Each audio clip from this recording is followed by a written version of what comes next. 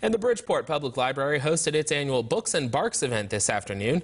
This gives children the opportunity to read to therapy dogs. It's a unique approach to improve literacy skills for children. The event's made possible through Mountaineer Therapy Dogs. I just think it just gives them an opportunity to have someone who's non-judgmental and plus there's no stress. You just get rid of your stress when you get to visit with a dog and love on a dog and play with a dog, and it's just a great experience. The event's held the first Saturday of every month.